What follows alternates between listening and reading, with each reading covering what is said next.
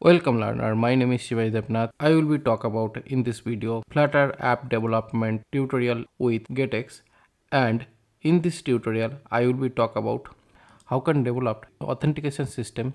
I already talk about UI parts because UI parts are too much important, and I already taught about how can develop a basic simple UI for your mobile applications. But in this tutorial I will be talk about how can authenticate your applications with username like admin, and if you want to use as a password for the password, and after that you want to hit the login button, and after that you will be logging into the home screen of the applications. So this is actually our goal in this video. I will be talk. Okay, almost every kind of screens already developed, and if you have interest to learn in detail this topic, so you can see my tutorial playlist, and in this playlist you will be learn about Flutter GetX clean architecture tutorial step by step in detail. If you want to learn about software development related knowledges, and if you have any topics you want to know, so you can commenting on my video. I will be definitely cover the things in my coming video. Okay, so this is actually whole thing, so never waste so much time, so let's start it.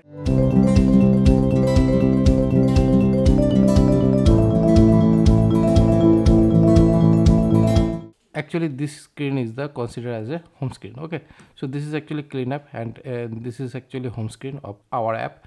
And when we are click the logout button, so after logout we can redirect to login screen, and it is not a big deal because here did not have any authentication process because there have no data mobile app storage.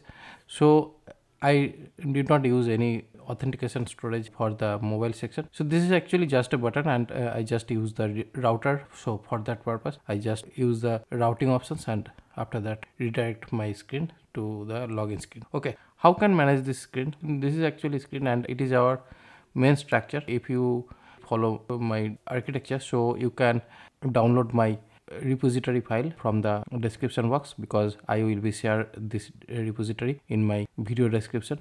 And if you want to learn these things in detail, so you can download these repositories from my repositories, and this repositories will be help you to learn so many things, learn about Flutter app development. And in this tutorial I will be discuss about how can implement our authentication system. Okay, so first thing, this is the actually login screen. Okay, and in this login screen how can manage the screen one screen to another screen. So this is actually login screen view, and this login screen view have some button which is login button. So this is actually login button, and if we are use just get, and here we can use the navigation bar. So this is actually very simple things which actually I already implemented in the logout button. So this is actually never so much tricky thing, but here need some authentication. So how can did this type of authentication basically? Okay, so if we are basic authentication process, so it is very simplest way. That means we need to be implement the username and password, and this is the actually two kind of fields are here, and it is actually required. So for that purpose we need to be create a model. Okay, here we are using GetX library or framework, whatever you can say. So if you want to create the model, so first thing you need to be create a JSON file. We can create that JSON file in our assets folder.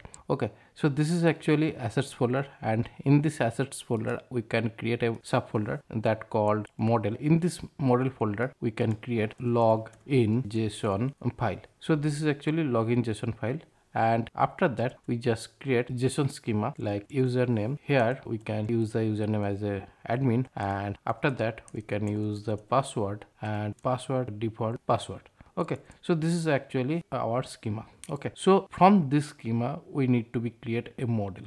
Okay, so how can create? So first thing, we have GetX CLI. If you did not have GetX CLI, so you can use this package in your system. So after using this package, and get command will be activated in your system, and after that you can use this kind of commands in your system. Okay, so right now we need to be use this command. Okay, so this is the actually command, and this command how can use? Okay, so here we can use get generate model. Okay, and which module? So actually I want to use login module, because in login module I want to create a model. So for that purpose, can login module in the login section. And now I need to be use the assets reference, because this asset reference will be create the models. That means this JSON file will be create the Dart class file. Okay, so with ASSTS asset slash modls models, and after that we can use the login.json. Okay,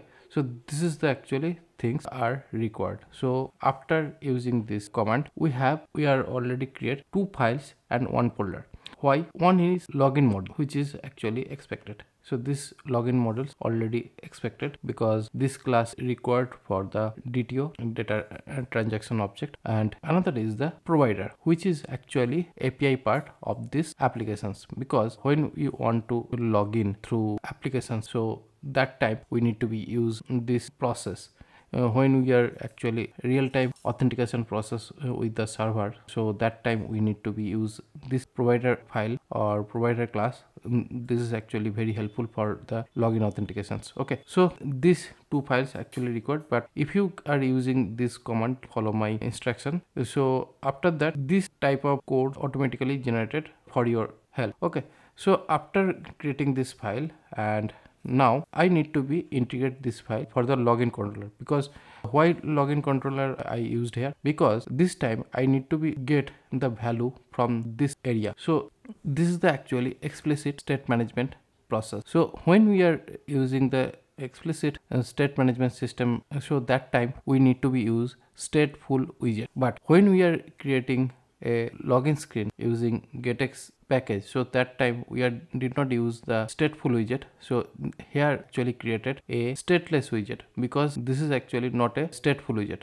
It is actually static part of static widget for the view section, and this package try to optimize the memory for the application. So this state are managed by login controller. Okay, in this controller we can try to create a app login data, and this login data managed by login controller. Okay, so after that when we are using login model, so after that we can use OBS. Why we are using OBS? Because OBS means observable object. So this is actually observable object, and this observable object using as a RX login, and RX logins is the reactive. Okay, so this reactive data are need to be used for the application and development process. So if we are input some data into the in this section, so how can use the data input for the user section? So many things we can be used here, and here is so many types of process are available, but we can use validator, and validator is the good way to communicate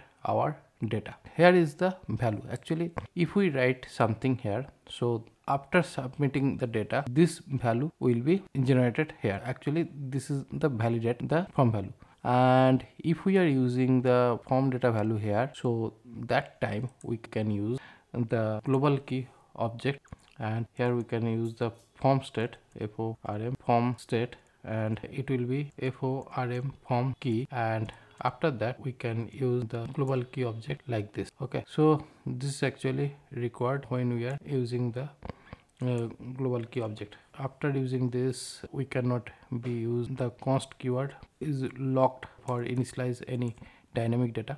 So for that purpose we cannot be used properly here. So form state use, and after this we can make it final, and after that we can use it as a key, and we can use form key for the form validations. Okay, if we are using the form validation process, so after that this value is nullable. If value not empty, so then we can use controller object. After that we can use set the value, so login data, and after that we can use the data here. Actually this is the observable object, and when we want to set up data value, so for that purpose we can use the val means this is the actually observable object value, and after that we can got the username. So this is the actually value setup, our value available here, and if not we can use some message like username is required required. Okay, so this is actually first validator for the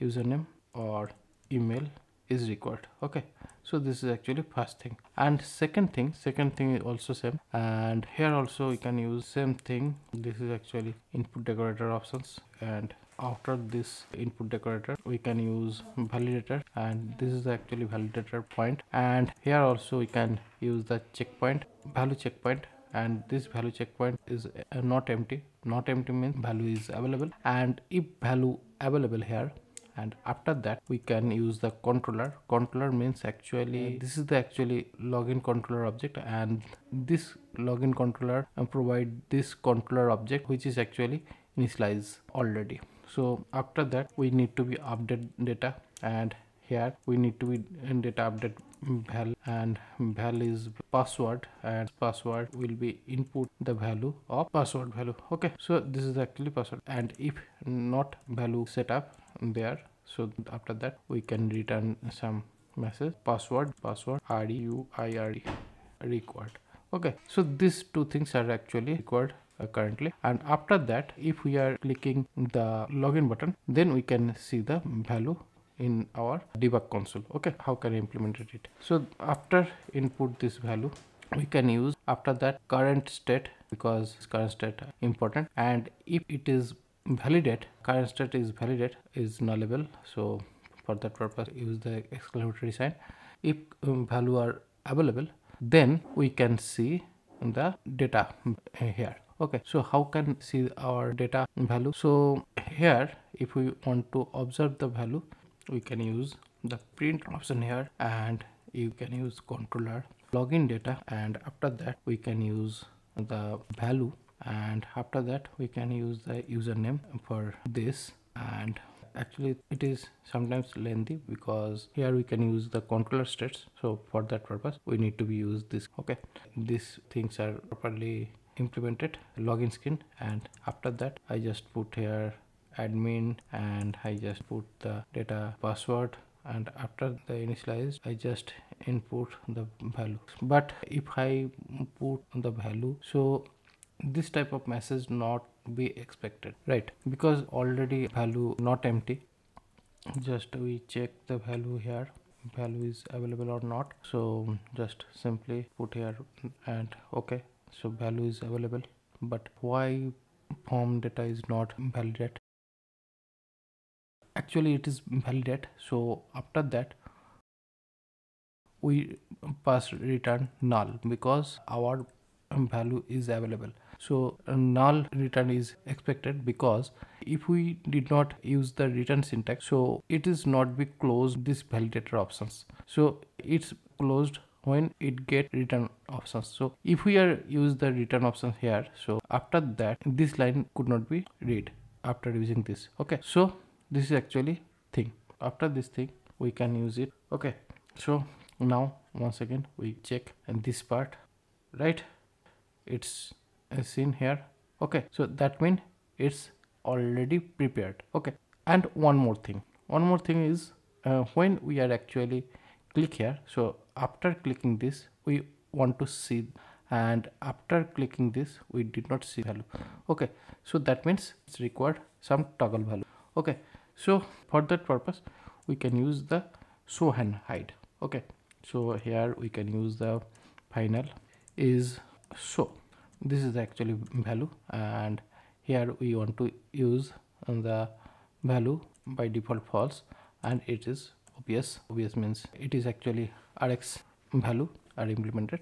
And now we just want to use it as a toggle value. Okay, so void show toggle toggle.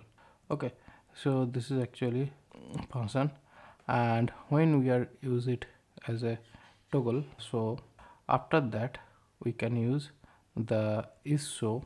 So this is the actually value, and after that we can use the toggle option here. Okay, so this is actually way of implementations for the toggle. Okay, what it suggested. Actually problem is here I did not use these parentheses, these brackets, so for that purpose it's not working properly. Okay, so this is actually problem solving process, and it's already worked. Okay, so after this we can use the toggle button, and when we are use this toggle button, and after this we can use controller and we can use show toggle, just using. But after this, here we are using the obx function, because in this section are required functionality to see our value. So for this purpose we need to be wrap up this with obx object. Okay, so this is the obx object, and now we just need to be implementing through this, and end of this thing not be used. I think this is not be required, and it's okay. And after that we need to be use controller is show dot value is required here. Okay, so and after this value also required here also.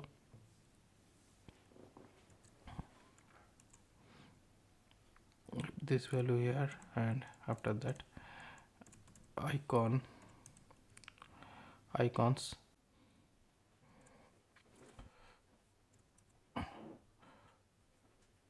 Okay, so here is the password, and if we are clicking here, so after using this we want to see, and after this we want to don't see. So these things are properly working, and now input the value here. So at this moment we are see the password, so this time we did not want to see the value, so for that purpose we want to use it as a true.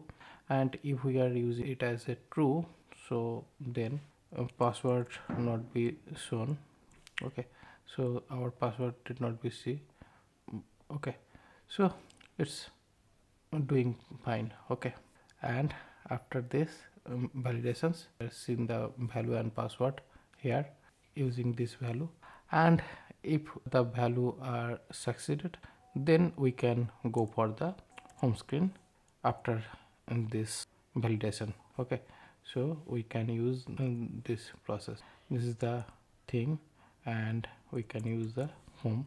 Okay, so this is actually process. If it blank, so not validate properly, so actually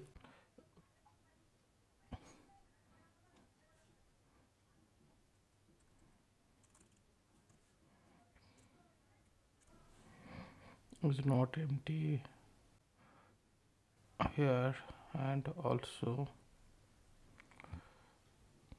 we can use it here.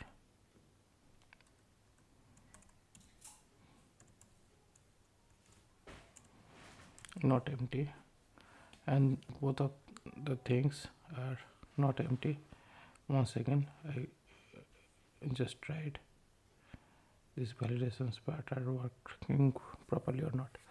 Now it's working. Okay, so here we just put the some value.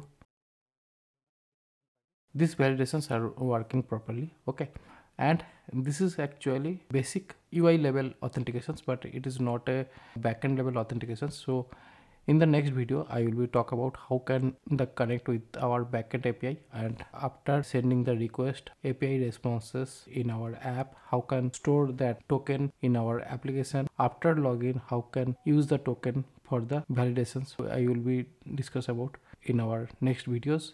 Okay, so if you are like my topic, so hit the like button, and if you are new my YouTube channel, so definitely subscribe my YouTube channel, and we will be meet with you next video.